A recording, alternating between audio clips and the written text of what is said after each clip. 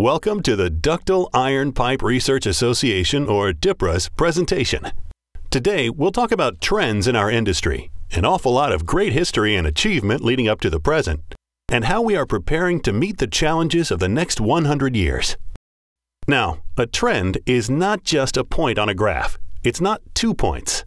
It's a series of points that begins in the past and carries through to today. It shows us what to expect going forward. Today, we'll talk about the success of iron pipe, why it has long been a very popular material. We will follow the life cycle of a ductile iron pipeline and provide a history about the innovation and advancement of the industry over the years. And we will talk about DIPRA's vision and commitments as we continue our storied history of always providing the most modern pipe material. In January 1831, Albert Stein, a German engineer, was named the director of Nashville's Water Committee and given the job of building the city's first waterworks. After studying the area, he came up with a plan to pump water from the Cumberland River just north of the city and carry it into Nashville through cast iron pipe that he ordered from two brothers in Pittsburgh. By 1833, he had completed the project at a total cost of $55,000. If you go to Nashville today, you can still see some of this pipe, if you dig it up.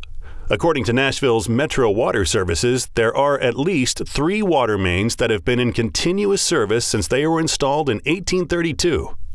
This undoubtedly speaks very well for the people who installed that pipe in 1832, the people who maintain that pipeline, and of course, it speaks well about the pipe itself. But it also speaks well of the original decision to use the best pipe material that was around then, and we know always will be. We don't know if Mr. Stein expected to have his pipelines last 180 years, but they have. It's a terrific run, but nothing lasts forever. In 2008, the city announced a 5-year plan to replace the city's oldest mains, many of which were well over 100 years old.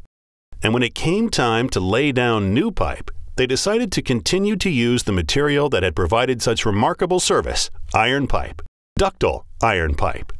Nashville is just one example of a utility, like many of your customers, that has relied on iron to carry its water for more than a century. But there are many more cities like it. In fact, DIPRA currently has 622 members of our Century Club in the US and Canada, and 24 members of our Sesquicentury Club, which is made up of communities that have had the same iron pipe in service for more than 150 years. In fact, communities like Philadelphia, 1824, and Montreal, 1816, are nearing 200 years. And there is an iron pipeline in Versailles, France, that still carries water to the fountains at Versailles, some 350 years after its installation. But now, after a century or more of service, many communities are recognizing the need to renew their water pipeline infrastructure for future generations. Think about that. A pipe material using 100-year-old metallurgy, 100-year-old casting technology, and 100-year-old engineering has given communities a record of service that allows them to prioritize their needs for infrastructure renewal. With modern metallurgy, modern manufacturing, modern joints, and modern engineering, we can manufacture, design, and install a pipeline whose expectations are an outgrowth of its predecessors, a benchmark of more than 100 years of service. And so, as it was with the decisions made by Albert Stein in Nashville, the decisions being made today will establish a legacy for generations to come. Deciding on the right pipe material can impact all of the following issues over the course of the pipe life cycle: planning and design, installation, maintenance, reliability of water service, energy costs, environmental impact, the cost of replacing the pipe. The environmental impact of the manufacture is another important consideration, and this is a trend DIPRA is ready to meet. We have to consider the entire life cycle of the pipeline, from the cradle to the grave, and for iron pipe, from the earth to the water to the sky. So, let's go through the real-world life cycle of a ductile iron pipeline, from manufacture and installation to operation and maintenance to the long-term impact on energy costs and the environment, and show you how consideration of these life cycle costs translates into true value from ductile iron pipe. The life cycle of ductile iron pipe begins in the earth, with raw materials like iron ore. However, that ore was mined years ago. The raw material used today is post-consumer recycled iron and steel. So, not only does ductile iron pipe come from the earth, recycling scrap iron and steel to make ductile iron pipe is also good for the earth. Our pipe is made from 100% recycled scrap metal, and the final product can contain as much as 95% recycled material. It's a phenomenal number. To create ductile iron pipe, we put our raw materials through a melting furnace, treat it with magnesium to transform gray cast iron into ductile iron, and then transfer it to a casting machine. After casting, annealing sets the ferritic character of the iron and readies it for the cement mortar lining and the distinctive black paint. As you can see here, ductile iron is highly standardized with conservative performance-based consensus standards for ease of design and maintenance. They cover manufacture, design, fittings, joints, corrosion control, and installation. And they are practical standards that take advantage of ductile iron pipe's tremendous strength to account for the realities of pipeline installation and use. We'll let some engineers and utility managers speak for themselves. In my 33 years in the water infrastructure industry, I have not found any other material stronger than ductile iron pipe. Our decision has been to pretty much stay with something that we know is reliable, that we know is dependable, and that has worked for us over the years. We have not had any instances of failure with ductile iron pipe since we started using ductile iron in the 1970s. We have the lowest amount of main breaks per mile in the state of Montana. Ductile iron has proven itself to be the pipe of choice. We really don't have pipe materials out there at this point that match the strength of ductile iron pipe. Water infrastructure is here for a long time. It's a long-term business. You really want to be able to have the best products in your system. We believe that ductile iron pipe is the best. It's just far and above better than the other materials that are available these days. We manufacture a pipe that is significantly thicker than required by design considerations. We apply a very conservative design procedure. The reason we do this is because of ductile iron's tremendous strength. As an example, consider our 12-inch Pressure Class 350 pipe. Pressure Class 350 ductile iron pipe is a pipe with a working water pressure of 350 psi. In addition, we add a nominal 100 psi surge allowance and use a factor of safety of 2.0, so the design pressure is 900 psi. The required thickness for a 12-inch Pressure Class 350 ductile iron pipe, according to AWWA standards, is 0.14 inches. This is the thickness required to contain the internal pressure, including working and surge pressures, and to sustain external loads. But we go beyond the required thickness. First, we add a service allowance of 0.08 inches. This is a traditional thickness that dates back to cast iron pipe design. It adds to the robust character of ductile iron pipe and increases its inherent factor of safety. And then an allowance for the casting tolerance to ensure the factor of safety is never compromised when the pipe is made. The casting tolerance for this particular pipe is 0.06 inches, but will range from 0.05 inches to 0.09 inches depending on the size of the pipe. In this example, 12-inch Pressure Class 350 ductile iron pipe has a nominal thickness of 0.28 inches, which is twice the pipe thickness required. A conservative design that provides a safer, more reliable pipe for those communities fortunate enough to use ductile iron pipe. Iron pipe has a centuries-old proud history, a history of significant innovations. Over the past 100 years, we have taken an incredibly reliable pipe material and made it even better. Here are just a few of those innovations. The first significant innovation was the development of the centrifugal casting process in 1921 by Dimitri Senso-Delaveau. This process revolutionized the iron pipe industry. The next major innovation was the introduction of cement mortar lining to prevent internal corrosion. First applied in an existing water pipeline in Charleston, South Carolina in 1922. Cement mortar lining provides improved hydraulics that are maintained over the life of the pipeline. Today, cement mortar lining is part of the standard manufacturing process, and internal corrosion is a non-issue for ductile iron water pipelines. Beginning in the 1920s and continuing today, The iron pipe industry has conducted hundreds of research projects involving thousands of pipe specimens installed in test sites all over the United States, from tidal marshes in Absecon, New Jersey, to the Everglades in Florida, to tight clays in Arkansas, to alkaline environments in Utah, peat bogs in Wisconsin, stray current tests in Texas and Nevada, and more. That research also includes investigations of in-service installations and cast and ductile iron pipe under varying conditions. To learn more about how to ensure that iron pipe's reputation for service remains and continues to improve. In 1955, ductile iron pipe was first introduced to the marketplace. Over the next several years, because of its tremendous strength, ductile iron grew in popularity until it completely supplanted cast iron as a pressure pipe. In 1956, the push-on joint was developed. This joint is simple to install and has incredible ability to sustain pressures from complete vacuums to very high internal pressures.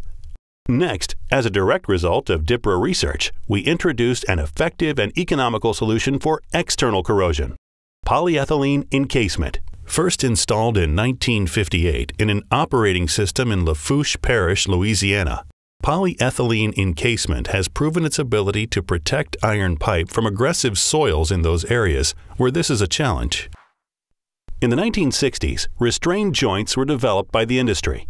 Their popularity has spread to other pipe materials as well, but originated in our industry. Even today, the ductile iron pipe industry is not standing still. In 2003, DIPRA worked with Corpro companies to develop a risk-based corrosion control model derived from 75 years of research and experience. We built a database comprising results from DIPRA research, DIPRA field investigations, member company research and investigations, and Corpro investigations. That database was then subjected to a statistical analysis to provide a scientific basis for the development of the design decision model for corrosion control.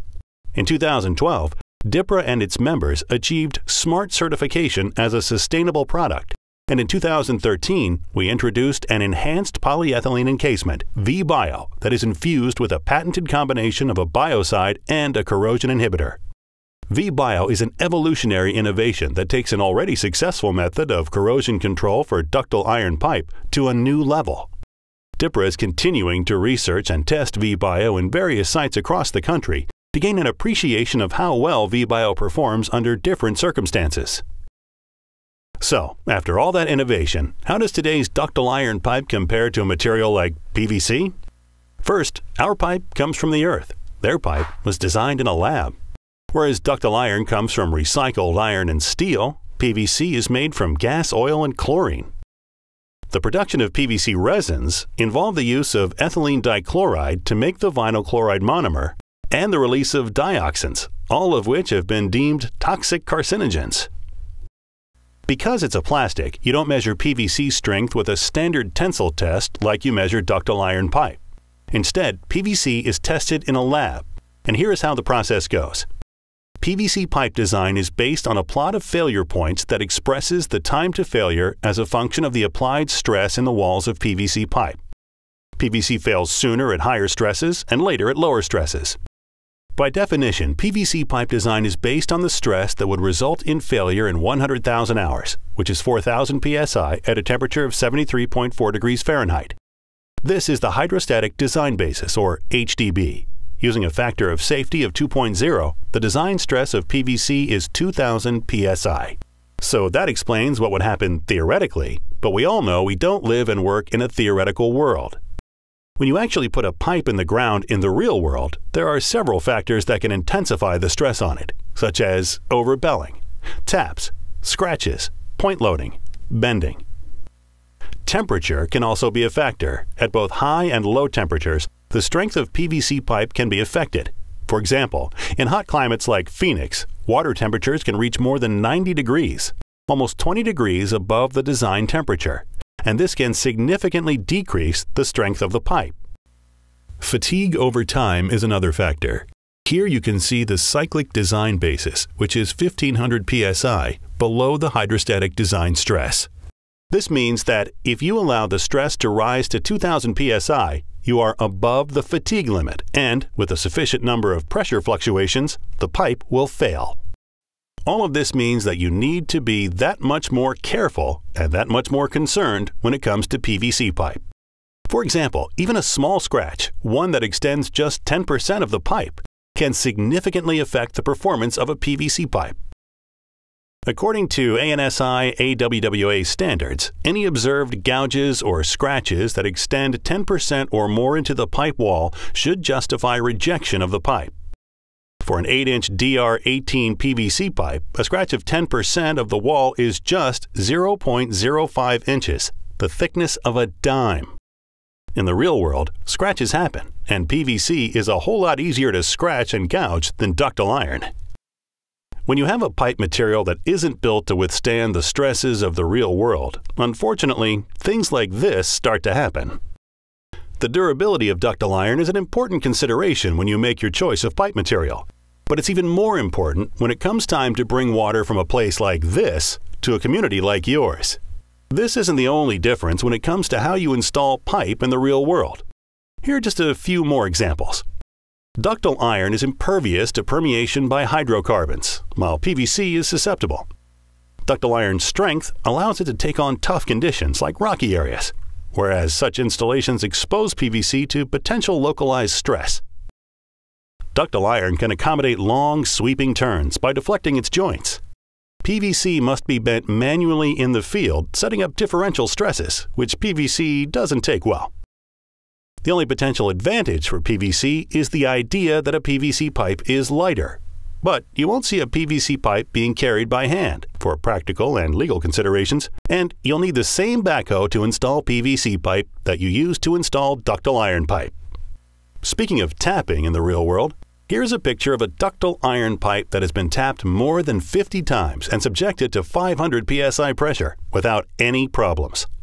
Because of its strength, you can install service taps as close together as the tapping machines will allow. Meanwhile, PVC has a long list of rules surrounding how to tap a pipe. This is a copy of the Unibel PVC Pipe Association Tapping Guide for PVC Pressure Pipe.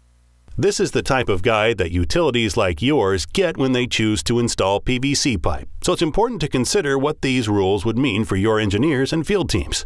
And it is a cautionary tale, a listing of all of the different things you can or cannot do. For example, certain sizes and classes of PVC cannot be direct tapped. You can't install taps too close to the ends of the pipe or to each other, and you have to be wary when tapping in very hot or very cold weather. Tapping ductile iron pipe is not quite the chore it is for PVC pipe. In fact, it is so safe and reliable that there are contests at AWWA section and national meetings to see how quickly the pipe can be tapped. But as you can see, the Unibel Tapping Guide includes a sizable list of installation do-nots. Here are just a few. Do not tap if the radius of the bend is less than 300 times the pipe outside diameter. Do not distort the pipe by over-tightening the tapping machine or the saddle. Do not overfeed the cutter. Do not tap without a heavy protective blanket. Do not tap without knowing the locations of the nearest isolation valves, and make sure those valves operate properly. The reliability of our pipe has another benefit as well, and that has to do with the cost of replacement. A recent AWWA study entitled Buried No Longer presented an analysis of performance data that found the average estimated service life for modern ductile iron pipe, including corrosion control, was about 110 years versus about 70 years for PVC. And while some regions reported PVC service lives as low as 55 years, all regions reported ductile iron pipe service lives of at least 105 years. Clearly, there is an advantage here for ductile iron pipe when you consider and compare life cycle costs and the replacement of the pipe. Here's what that means for you. If you can maintain your pipe in the ground longer without replacement, that brings down the overall cost of your infrastructure. DIPRA is always looking for new ways to make our product better. And we recently introduced an enhanced polyethylene casement called V-Bio.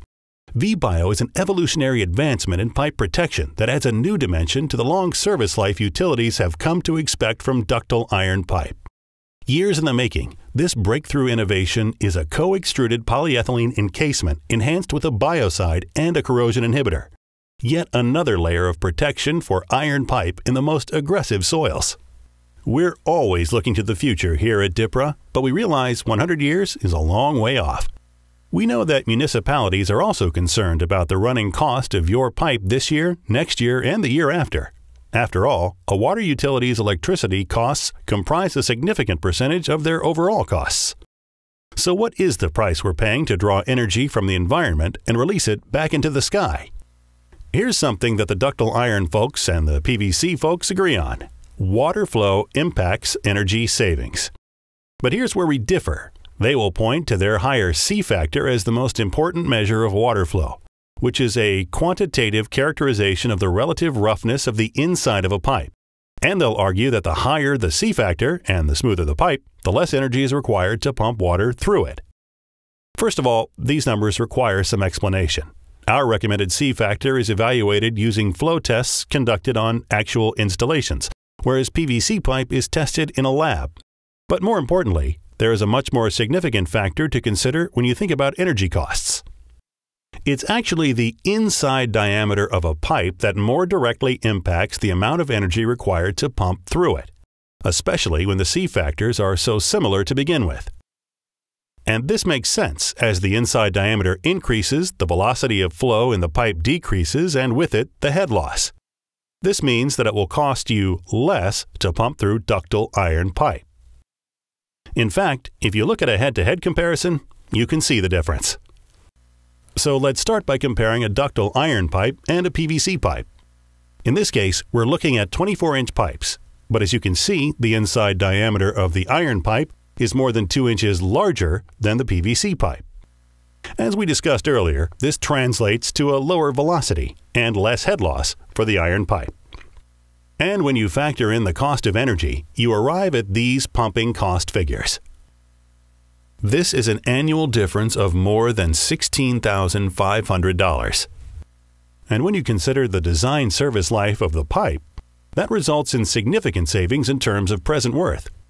This means that, in this scenario, you will pay 37.7% less in pumping costs with ductile iron pipe than you will with a comparable 24-inch PVC pipe. The percentage of savings depends on pipe size, but clearly, using less energy makes good business sense for communities. But it's not just the cost of energy that is impacted by inside diameter.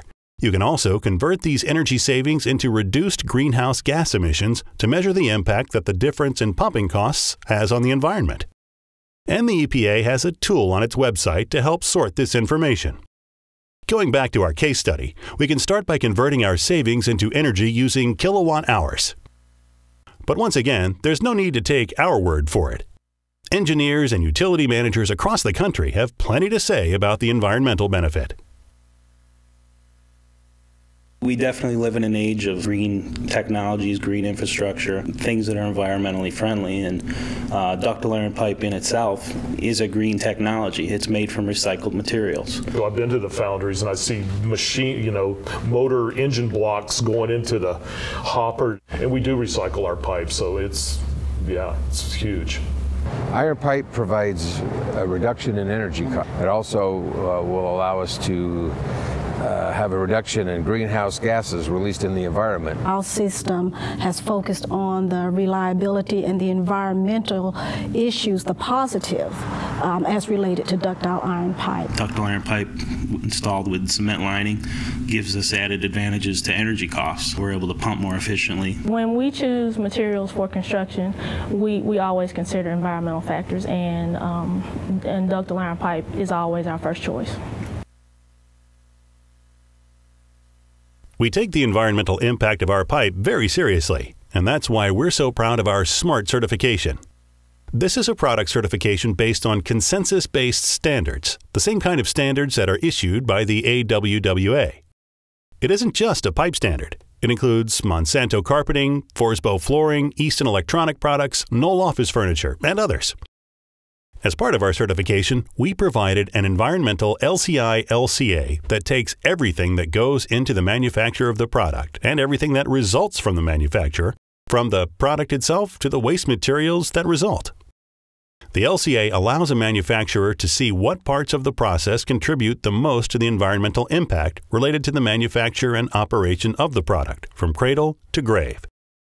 Sustainability requires a commitment to protect the health and safety of the workers who make the product, the people who live near the manufacturing facility, and the people who install, operate, and use the product.